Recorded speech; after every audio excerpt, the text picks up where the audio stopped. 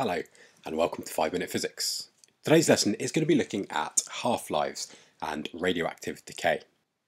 This is a topic that often freaks people out, but it's actually pretty simple. A radioactive substance is one where the atoms are unstable. We call an unstable atom a radioisotope. And radioisotopes become more stable by giving out nuclear radiation. We begin with what's called the parent radioisotope, and that decays, giving out some sort of nuclear radiation. It could be alpha, beta or gamma, or a combination of them. When it's decayed, we produce something called the daughter isotope, and that's a new element. It's a different element from what we started with. We've also given out nuclear radiation. This process is called radioactive decay. Now, radioactive decay is a random process, and that means that you can't predict when any particular atom of a given radioisotope will decay. It could happen very, very quickly, or you could be waiting an extremely long time. Now you might think you could speed up this process by heating up the atoms or by adding chemicals, but no, it doesn't work. Radioactive decay is what we call a spontaneous process. It isn't affected by external factors. Now notice this atom and the one before are identical. They're both uranium-235. Okay, but one of them took much longer to decay than the other one. And eventually, after enough time, they will both end up decaying, producing that daughter isotope. But it can vary an enormous amount between identical atoms. Although individual atoms behave randomly, if you put enough together, then a clear pattern becomes obvious. After a certain amount of time, half of the atoms in any sample will have decayed. We call this period of time the half-life. Half-life can be measured in seconds, in days, months, years, millennia. If you keep watching the remaining atoms in your sample, after a second half-life, half of them will have decayed as well, and so on and so forth. Now every radioisotope has its own half-life. For example, uranium-235 has a half-life of roughly 704 million years. But at the other end of the scale, proactinium-217 has a half-life of about 3.4 milliseconds.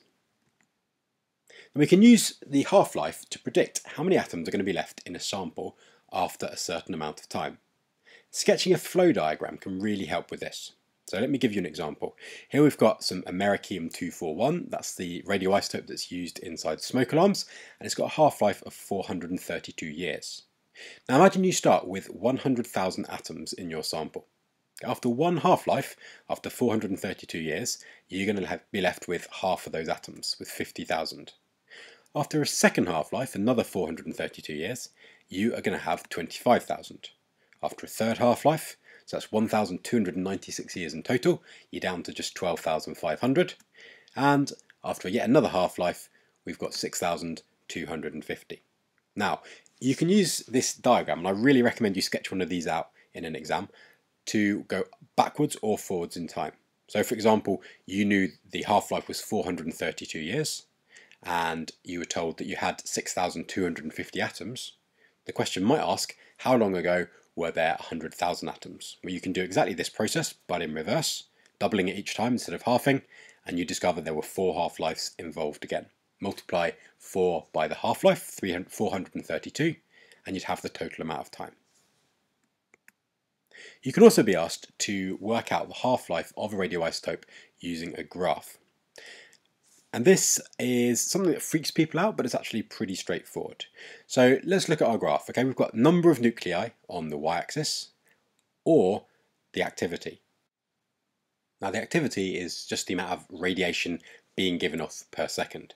And just like the number of nuclei, the activity has the same half-life for the radioisotope. So for americium-241, from our example before, it would have a half-life, the activity would have a half-life of 432 years. Now the graph you're going to be shown always looks like this.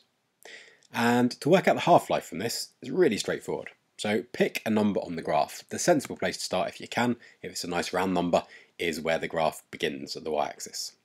So pick that number, imagine it's 10,000, and divide it by 2. So 5,000. If you go across from the y-axis, from 5,000, to the line of the graph, and then go straight down to the x-axis, you're going to read a time there. And that time is the half-life. If that time passes again, a second half-life has passed, then the number of nuclei will half again. So you would then have a quarter of the nuclei that you originally started with. So, to summarise, radioactive decay is a random and a spontaneous process. Random means, as we said, that you cannot predict when any individual atom is going to decay.